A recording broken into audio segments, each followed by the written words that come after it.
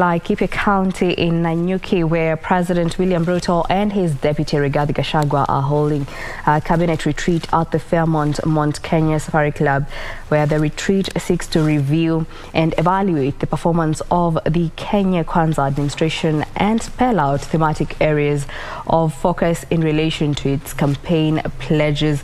The meeting's agenda, among other things, seeks to find a solution to bring down the high cost of living. It's also expected to focus on the government's economic transformation plan based on priorities such as food security and job creation. Our reporter John Jacob Courier is manning the ground and has a detailed report. Courier, kindly bring us to speed. Thank you very much, Jackie Wambiru, back at Broadcasting House. Like you pointed out, we are at the presidential cabinet retreat that is being held in Laikipia County, Nanyuki, to be specific. And the president is bringing together his members of a cabinet as well as principal secretaries and senior government officials to really talk about the government agenda for the next 1 year, and that is the year 2023. So the gathering here really is about government business and what interventions need to be done by the government of the Republic to ensure that indeed the government is able to, one, bring down the cost of living, but indeed also deliver services that are of priority to Kenyans. And you know, the president spoke at length yesterday during his interview, the joint media interview with 6 media houses in Kenya, and talking about his priority, particularly when it comes to lowering the cost of living and ensuring that he elucidates his vision for the country in the next 1 year, particularly when it comes to lowering the cost of electricity, lowering the cost of unga, ensuring that there is priority when it comes to mega projects, including the construction of dams, as well as ensuring that there is what you would say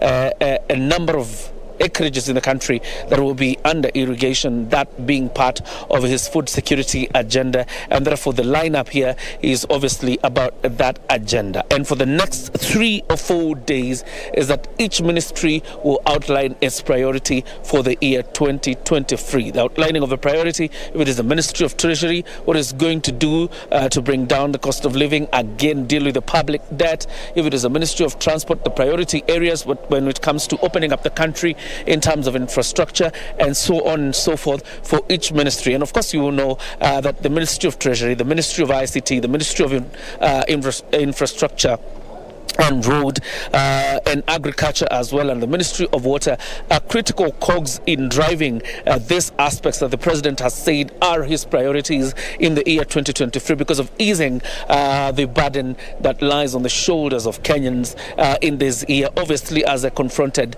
by the high cost of living. Of course, the president is yet to arrive and the deputy president, but the tent behind me there is holding cabinet secretaries, and of course, and you can see behind me is the cabinet secretary for Agriculture exiting from that tent there. That's where the cabinet secretaries and the principal secretaries are meeting, but also the prime cabinet secretary Musalia Mudavadi is also in the tent.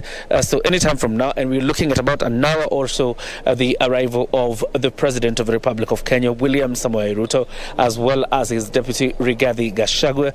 There will be the chairs of the sessions moving, from tomorrow towards the end of this congregation. And this meeting does not only bring cabinet secretaries and their principal secretaries together. It also brings senior government officials in the sense of even leaders in critical departments, and that was revealed also yesterday as the president did the interview. For example, I've seen Chief Justice Emeritus David Kinani Maraga, who you remember is leading the task force that will be looking into the salaries and remuneration of police officers. He's also among the officers who are in here, generally to just look at the priority of government in the year 2023, and that will be the discussion. The discussion begins today. It goes all the way up until Sunday. When it concludes, of course, after tomorrow or from tomorrow, being chaired by the president and his deputy. And we'll be here, obviously, monitoring the situation. And again, we'll be informing our viewers in our subsequent bulletins of what is transpiring in Nanyuki, of course, as we await the arrival of President Dr. William Samoei Ruto and his deputy, Rigathi Gachagua. But for now, let me hand you back to Jackie Wambiru for the rest of the bulletin. I'm sure there are by-elections in Kandara Elgeyo Marakwet, as well as Garissa Township. And we have our reporters there who obviously have a thing or two to tell us about the exercise so far. Back to you, Jackie.